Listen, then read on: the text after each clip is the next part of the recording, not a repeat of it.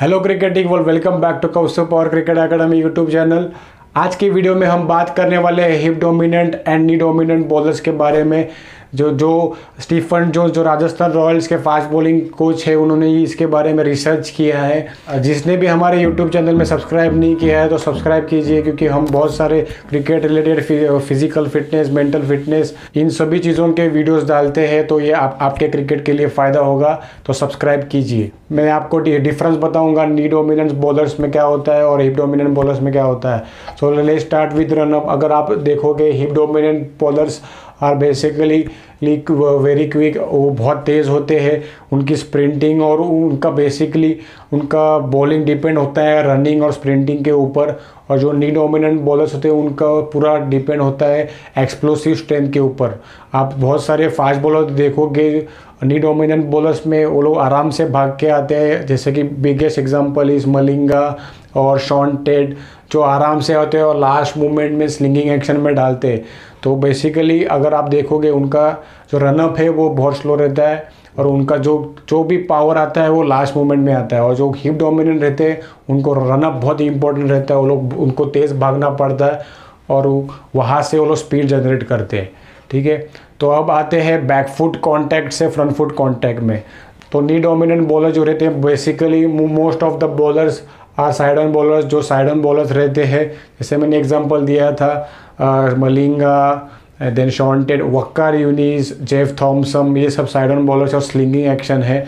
तो उनका जो नी जो रहता है वो ज़्यादा बेंड होता है। तो नी डोमिनेंट बॉलर्स में जब आपका नी बेंड हो जाता है तो आपको वो सिंक्रोनाइज करने के लिए आपको बॉडी स्ट्रेच करना पड़ता है। क्योंकि जब आप रिटर्न लेते हो, जो नी डोमिनेंट बॉलर्स का जब नी ज़्यादा बेंड होता है तो रिटर्न लेने के लिए उन लोगों को थोड़ा टाइम लगता है। तो टाइम लगने से क्या होता है कि अगर आप आर्म स्पीड तेज़ करोगे तो सिंक्रोनाइज नहीं होगा।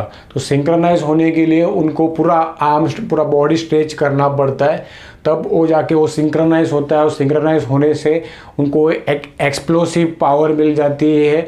जैसे मैंने कहा कि उनका स्ट्रेंथ पूरा लास्ट मोमेंट में आता है।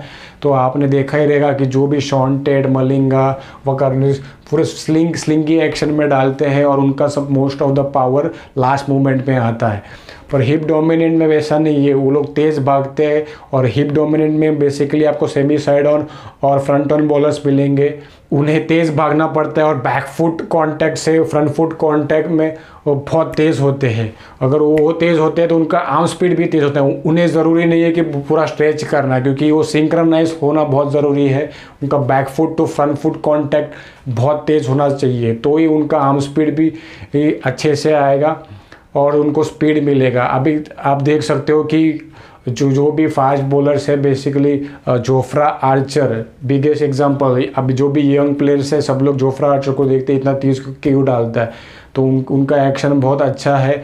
अगर आपको कुछ फॉलो करना रहेगा तो जोफ्रा आर्चर का एक्शन बहुत बढ़िया है। मैंने इसके पहले जो वीडियो बना है शोल्डर हिप सेपरेशन का बारे में, उसमें ये तीनों टाइप्स के जो बॉलिंग है, side on, semi side on और फ्रंट ऑन, उसमें मैंने बताया है। तो आप एक बार वो चेक कीजिए। प्री टर्न क्या होता है, ब्रेस लेग क्या होता है, उसमें सब पता है। तो ये चीज़ आपको वहाँ पे फ़ायदा होगा। और अगर आपको पता नहीं रहेगा कि आप कौन से टाइप के बॉलर हो, हिप डोमिनेंट बॉलर हो या नी डोमिनेंट बॉलर हो, तो आपको अपना खुद का वीडियो निकालना है, पीछे से, साइड से और आगे से, तीनों साइड से आपको वो वीडियो निकालना है। और जैसे मैंने बताया कि नी डोमिनेंट बॉलर्स का नी ज़्यादा बेंड होता है और basically most of the bowlers वो लोग साइड ऑन होते हैं और उनको फुल स्ट्रेच करना पड़ता है। और हिप डोमिनेंट बॉलर्स को तेज़ भागना पड़ता है, back foot to front foot contact उनका तेज़ रहता है, आर्म स्पीड तेज़ रहता है।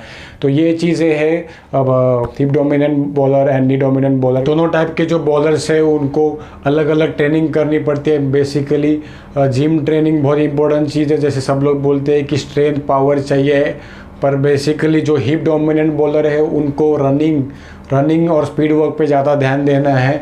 और हिप डोमिनेंट बॉलर है उनको जो एक्सप्लोसिव ट्रेनिंग करनी है, एक्सप्लोसिव ट्रेनिंग जिससे वो लोग और तेज़ डाल सकते हैं।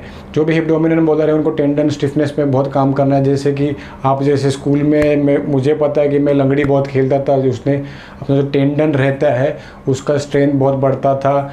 आप जब भागोगे, क्योंकि जब आप जंप मारते हो बैक फुट कांटेक्ट होता है वो बॉल ऑफ द फीट से, आप फ्रंट फुट कांटेक्ट में जाता हो, वो स्पीड बहुत तेज़ होना चाहिए और आपका जो बैक फुट है वो बैक फुट कांटेक्ट स्टिफ होना चाहिए। इसके लिए आपको बहुत ट्रेनिंग करनी ज़रूरी है। बेसिकली बहुत सारी रनिंग एंड जो भी है जंपिंग, उसके लिए मैं एक्सरसाइज बनाऊंगा और एक होम वर्कआउट दोनों हिप डोमिनेंट और नी डोमिनेंट के लिए हम वर्कआउट प्लान कर रहे हैं, जो आपको मैं नेक्स्ट वीडियो में अपलोड कर दूंगा।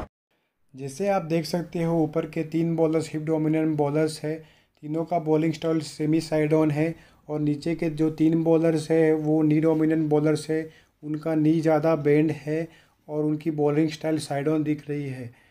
ये नॉलेज बहुत इंपॉर्टेंट चीज़ है, इसे यूज़ करना आना चाहिए। अगर आप प्रॉपर वे से करोगे तो आपका स्पीड बढ़ेगा, आपका क्रिकेट टेक्निक बढ़ेगी और आपको इंजरी के चांसेस बहुत कम हो जाते हैं।